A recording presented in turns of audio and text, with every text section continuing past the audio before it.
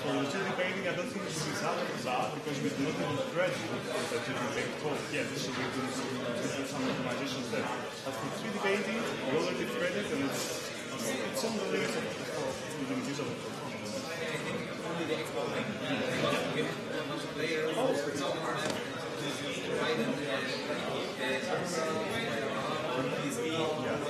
Very great because you don't merge on every pass. So you'd like to merge every color map, for instance, one file somehow? Without Merge it, have a layer GIMP or PSP or yeah, that would be nice to support sometime. Yes, for artists. Even though it's a little bit not interesting, but it's really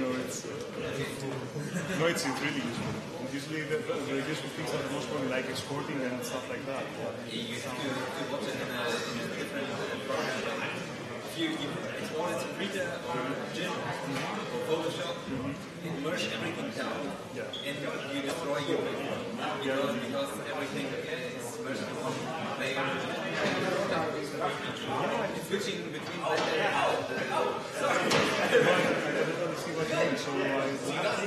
I mean, now with slots, I think it makes sense to export it already.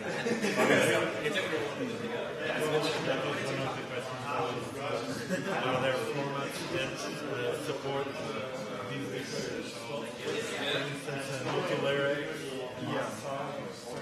Probably even with the stereoscopic viewing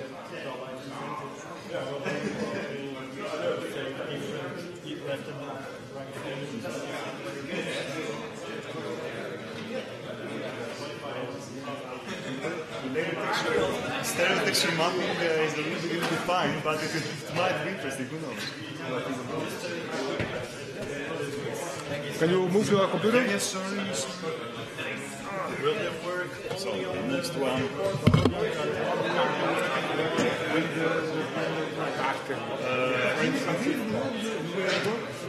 Won't work with blended shape, but I think we can you can always do that with the shape. But the thing is, you're simplifying it. yeah. So, will there be a simple way to export, for instance, the depth of field shader to the... Maybe we could invite people to this session, ask us everything, just to tell them this is only developer session. Is there an easy way to enable that? So, An operation or something that you could add to the guitar player? The problem with the shaders is that if you want to have performance, you have to make you have to embed into your code some things that make the code run okay. So even if we are to explore the shaders, Okay, now we have to connect this. Yeah, do you have HDMI? Yes, there is some kind of plugin for HTML. Look at the table, maybe.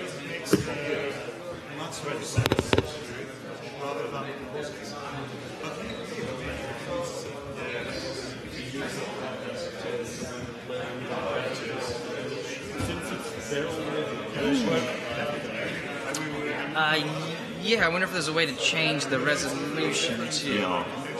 Oh, it's already working. Where are you from?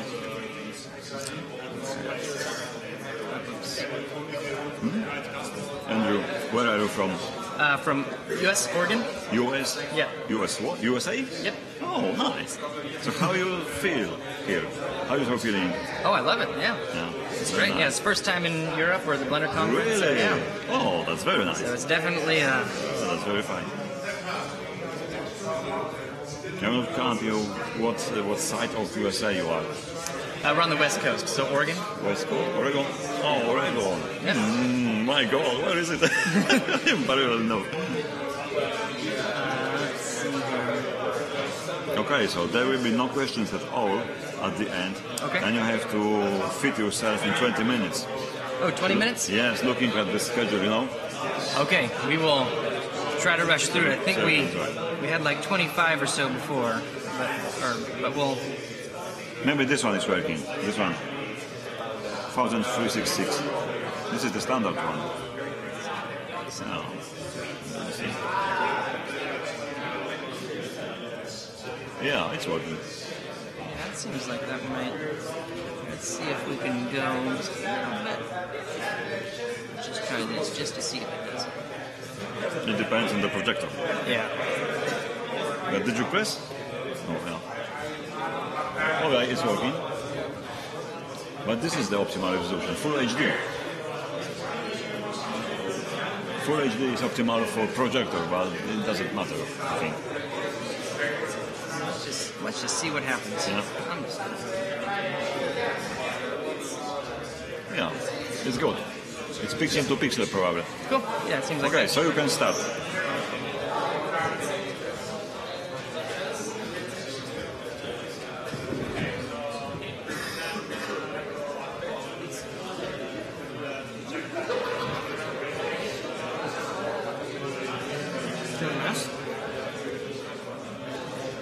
Okay, so now we're starting.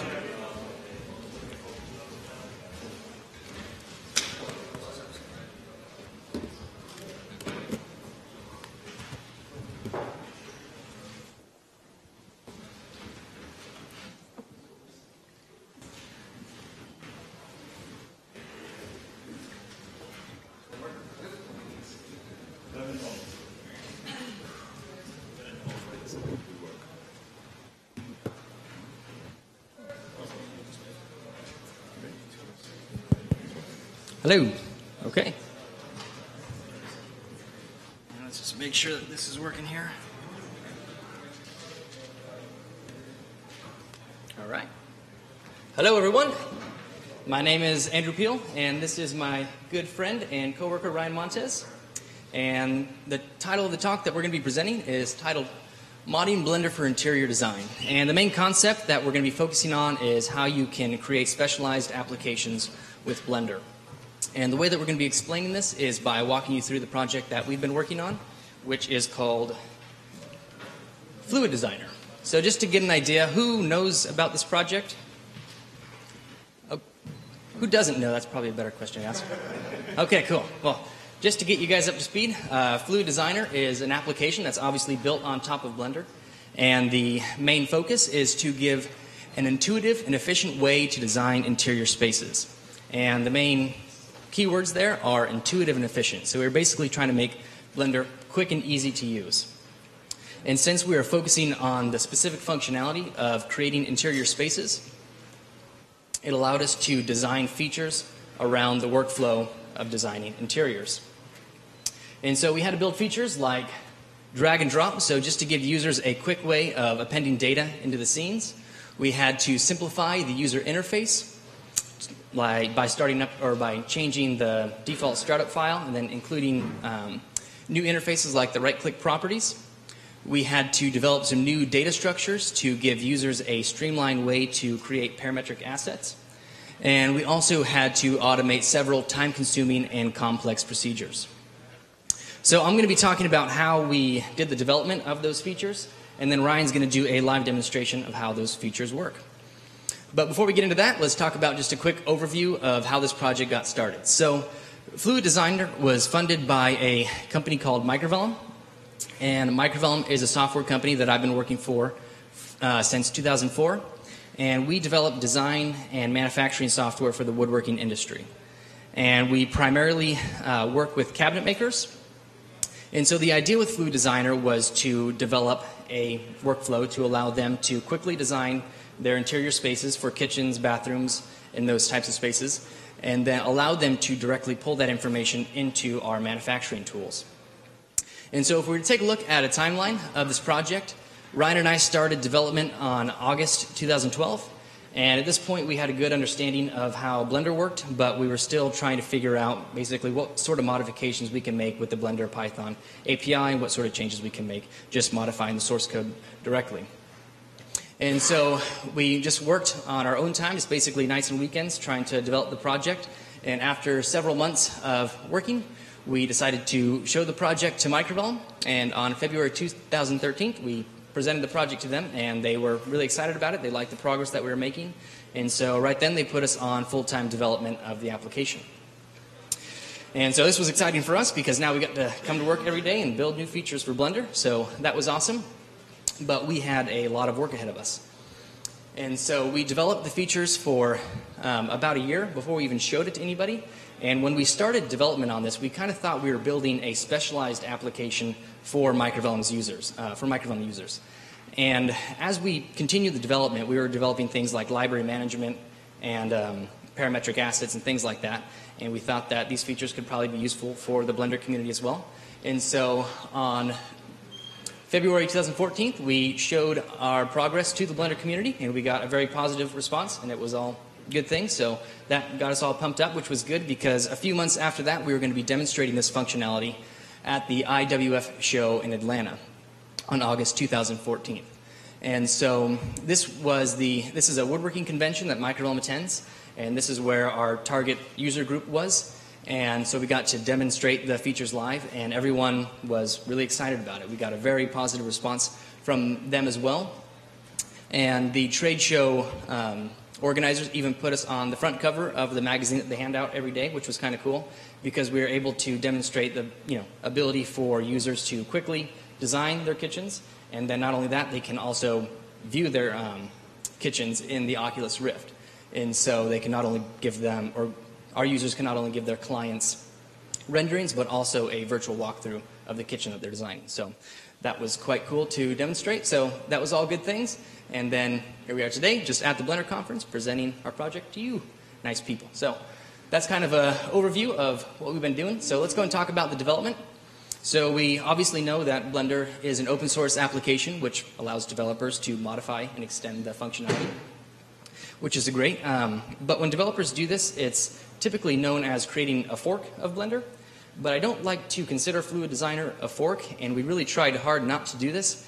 And the main reason being, when you develop a fork of Blender, Blender is constantly being developed by a lot of really talented people, and so we wanted to make sure we can utilize all of that feature, all those features and functionality.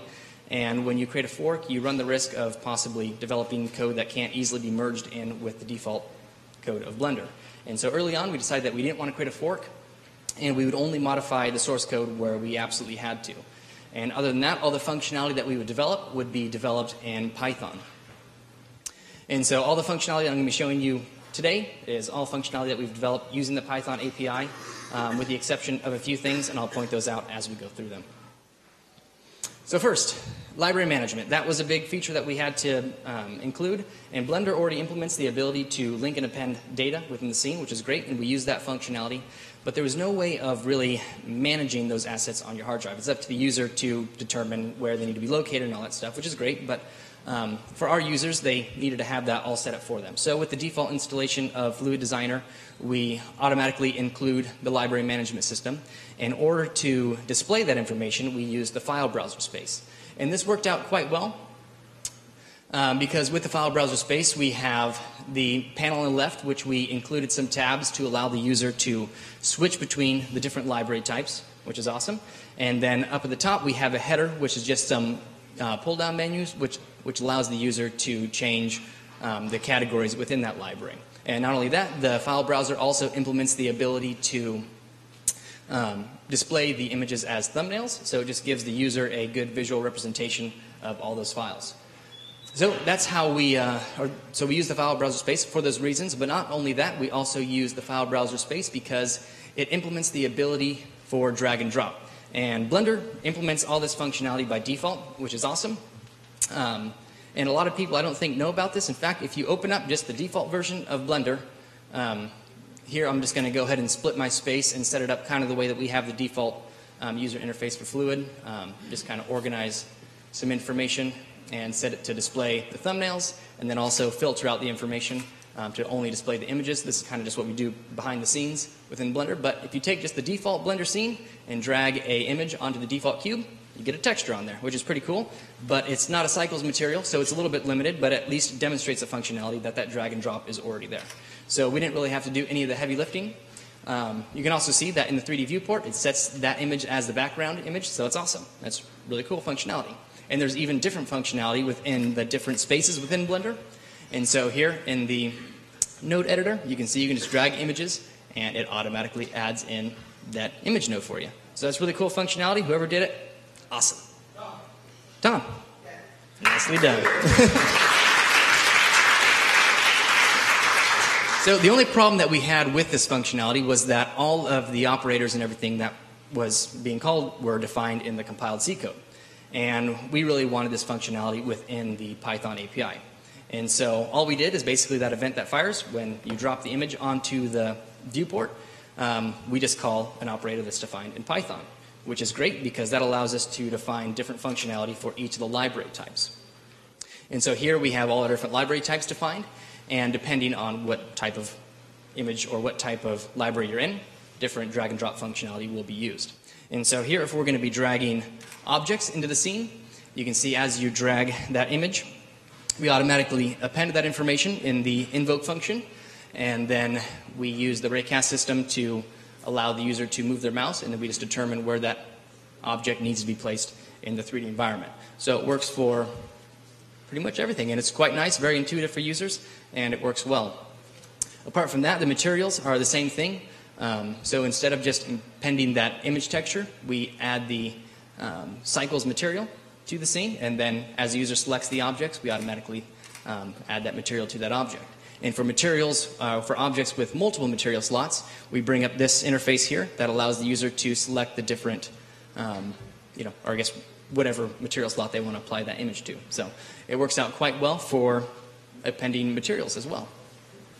For the world environment, that was a pretty simple implementation. We just appended that world environment, and then we add that environment as the active world for that scene that you're working on. So it's pretty simple functionality, and that's how we implemented it for most of the default Blender types. But we also include products, inserts, and parts. And I'll talk about these more in a little bit here, but just to see how the functionality works within Fluid Designer. Once we do that, we append all the information that we need, and then as you hover your cursor over the different walls, we can snap to that or we can snap to the floor. But then once you left click, then we just append that information and set it to be textured. Once you hover over another product, then we can use the right click mouse to kind of determine where that's going to be placed, and then you can see that that works out well. Apart from just selecting somewhere, if you right click within the environment, we get this placement dialog option, which allows you to place on the left, right, or we can fill the gap that you're working on. We can add multiple quantities, and so there's a lot of functionality that we can do for the user just to kind of help them place those objects within the scene automatically.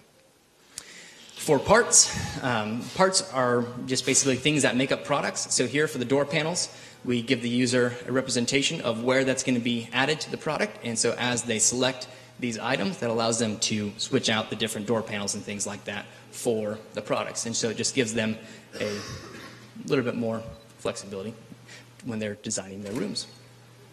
If we take a look at a different product type here, we have some doors and windows. And so again, we do the same thing. We just match the walls rotation, and then when you select, we just append that information. But for these, we're doing a little bit more. We're also adding in the Boolean operations for the walls. So we automatically cut the hole and things like that, just saving the user time so they don't have to automatically do that. So let's talk more about these groups. So we have the products, inserts, and parts. And these are just standard groups that we have inside Blender.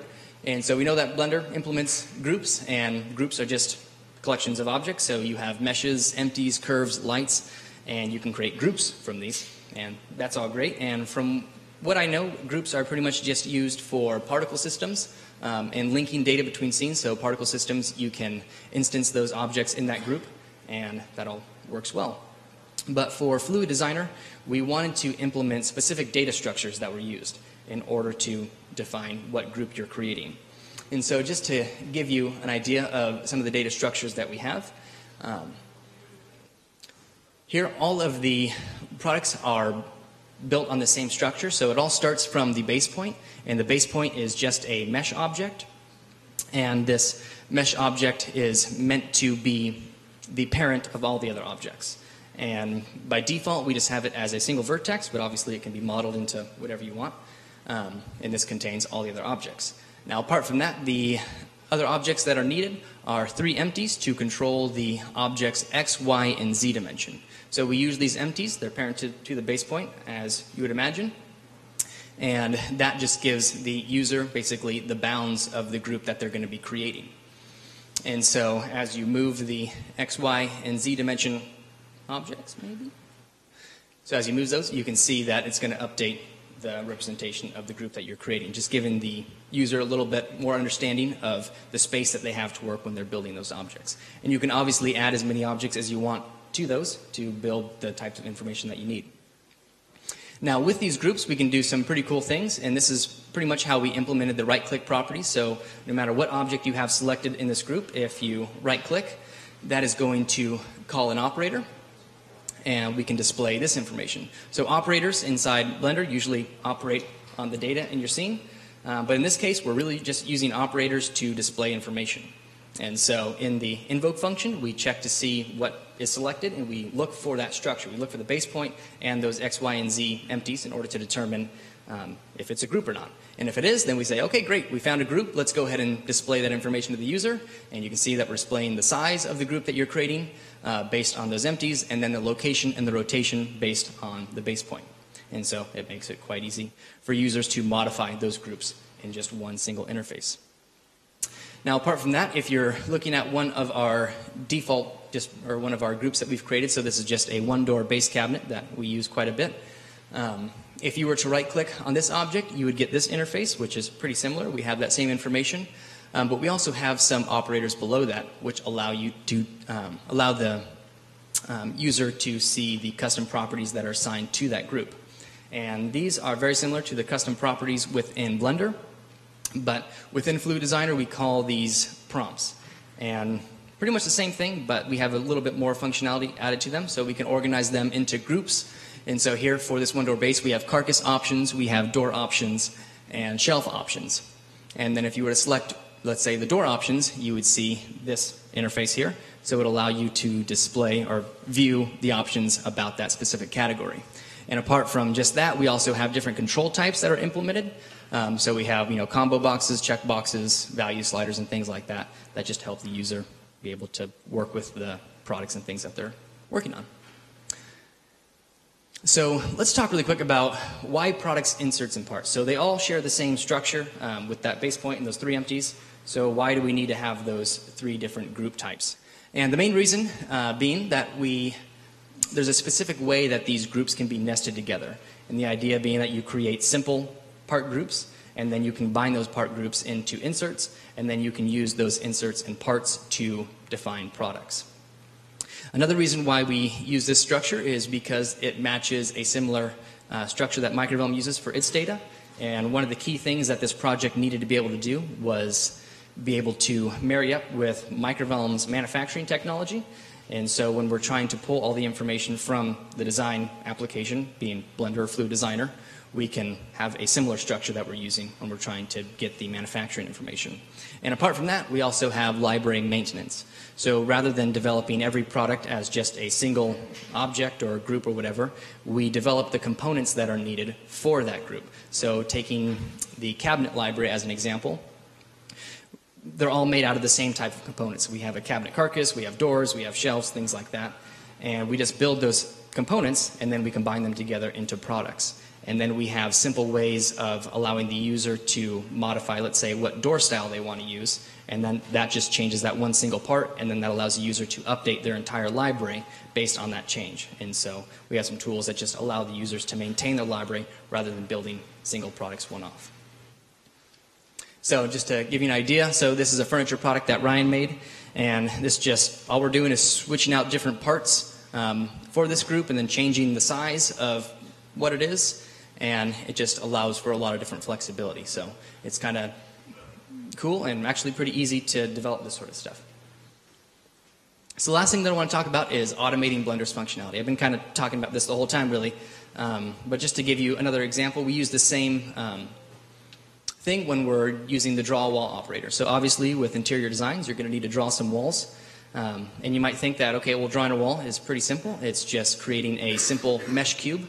But it's actually a little bit more complicated than that. In fact, when you create a wall, you will need to run all of these steps because we use the same structure for walls that we do for all of the other groups. So it has a base point, it's got a X dimension object, a Y dimension object, and things like that. And by creating walls this way, it allows us to do some pretty cool things. So when the user is drawing multiple walls, we can automatically append those walls together, and we use a constraint system in order, or the Blender constraint system in order to do this. So as you draw a wall, we automatically check to see if a previous wall is selected, and if it is, then we add a constraint to the base point of that object and then constrain it to the X dimension of the previous wall. So it's very simple. So if you change one wall, then it automatically will just change all the other walls. So it just makes for a little bit more intuitive. We can also automate the process of drawing floors, which is simple, but the same sort of functionality to where we just calculate the bounds of that room and then we draw a floor. So nothing too crazy, but it just helps the user out and makes it easy for them. So anyway, that's really all I wanted to talk about with the development work. Now I really want to show you the features, and Ryan's going to be doing a demonstration, and we're going to be showing something quite a bit different. I mean, obviously this was all kind of revolving around cabinets and interiors and architecture and things like that, but we wanted to do something that we thought would be a little bit funner, and so we're going to be working on this science fiction scene here. And so Ryan developed just a library specific for what we needed. So we'll go ahead and let Ryan take over and show us something awesome. All right, cool. So what we're going to do here is I'm just going to pretty much reconstruct this scene that you see here. So what we're going to do is just go ahead and open up the application. You have to exit. I got you. I know how to do computers. All right, so let's go ahead and open up the application here. And what I've got here is just a, hold on a second.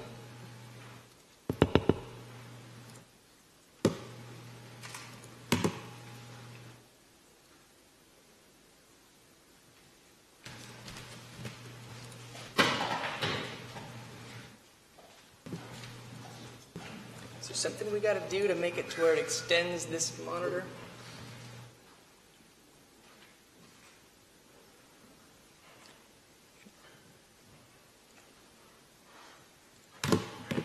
This.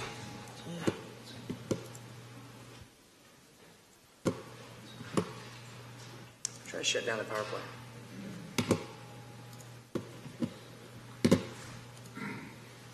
Maybe let's do it.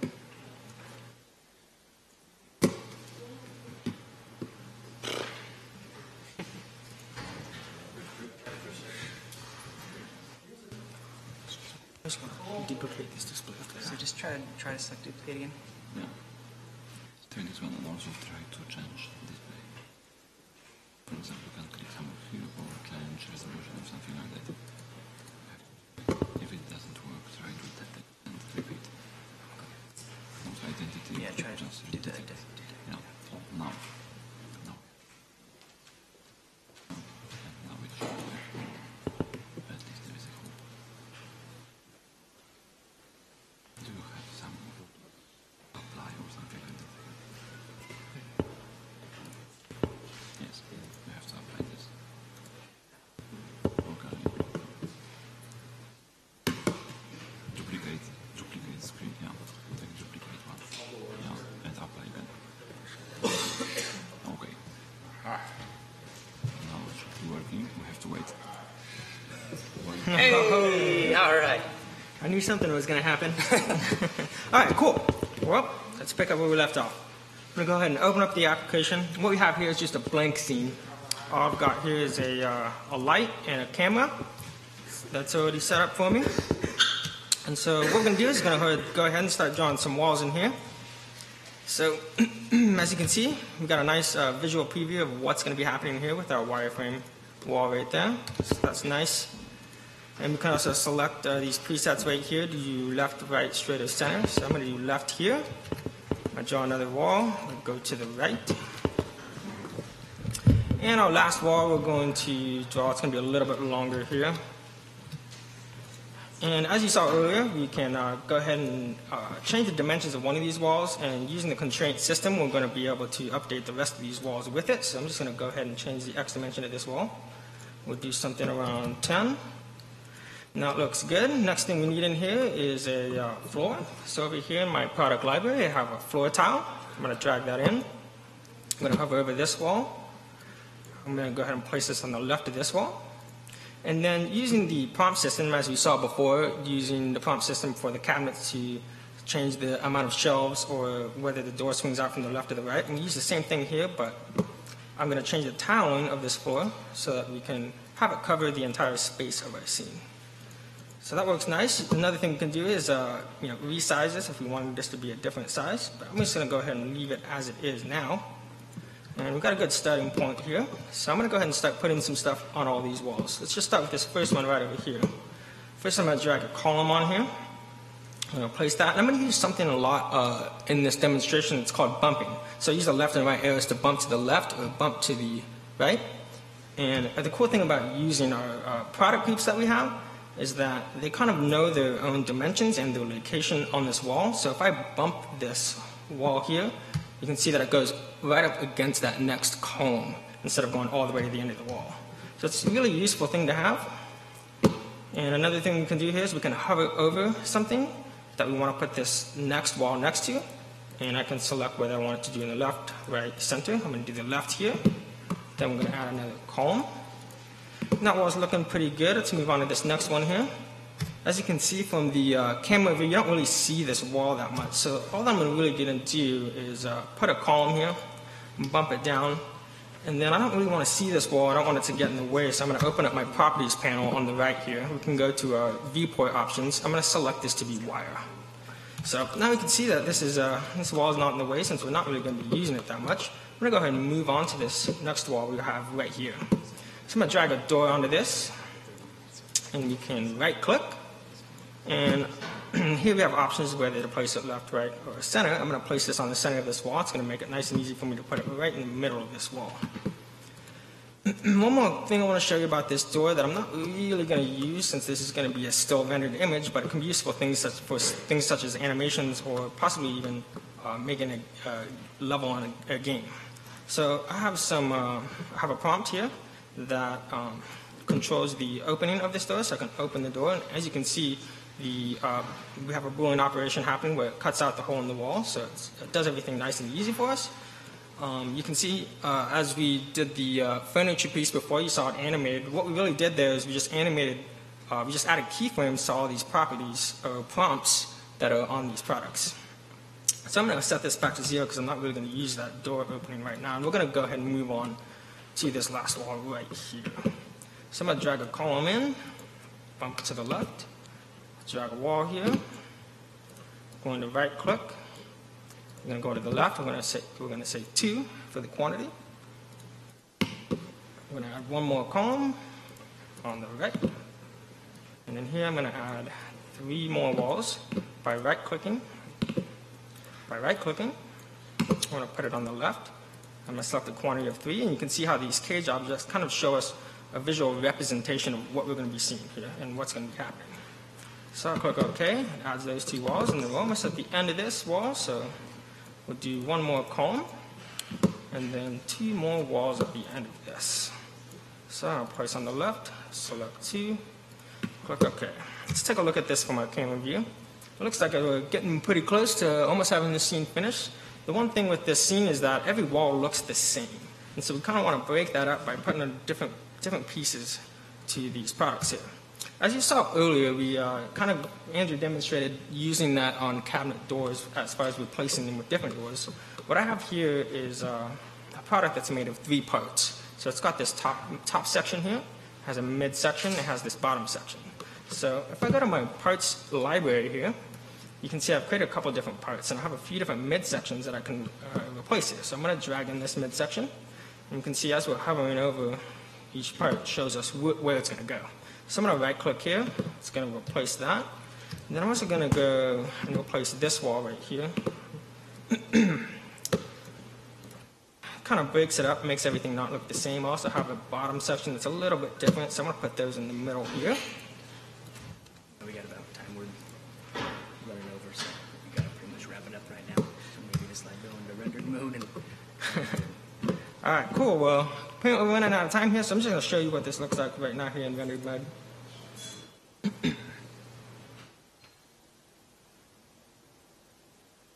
And it's not quite a complete scene. The things that we're missing here is the environment of the space outside. I also had a big window that would have been pretty cool to show you guys. But right now I'm just going to go ahead and show you the final rendered image of what this would come out to be. And just to let you know how much longer it would take, it would probably only take me another 4 or 5 minutes just to complete the scene out. So. Anyway, this is the final vended image of what we'd see. So hopefully this demo has shown that Fluid Designer is more than a one-trick pony and can be used for other subject matter other than kitchens and cabinets, and can also be used for animations and game design too. So, And if you guys have any, Thank you very much.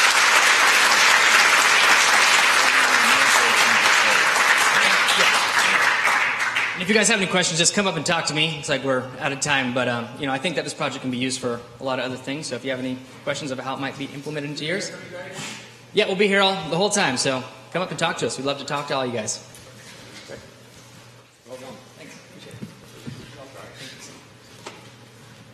Okay, so next speaker is John.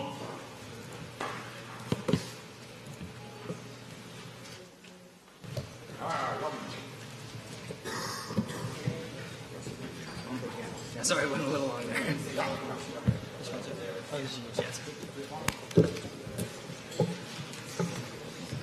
Did you manage to get high resolution display? Yes, full HD.